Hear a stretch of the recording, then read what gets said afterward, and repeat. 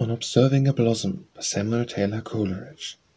Sweet flower, that peeping from thy russet stem, unfoldest timidly, for in strange thought, this dark, freeze-coated, hoarse, teeth-chattering month, half-bowed Zephyr's voice, and gazed upon thee with blue voluptuous eye. Alas, poor flower, these are but flatteries of a faithless year. Perchance, escaped its unknown polar cave, even now the keen northeast is on its way.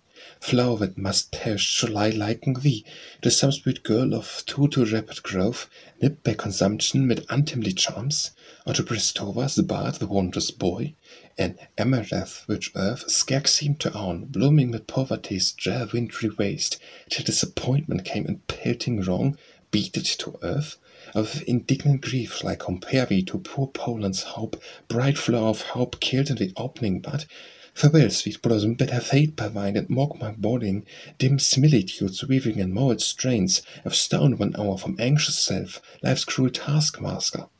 And the warm wooings of a sonnet tremble along my frame and harmonize the attempt at organ, but even saddest thoughts, mixed with some sweet sensations like harsh tunes, play deftly on a soft-tuned instrument.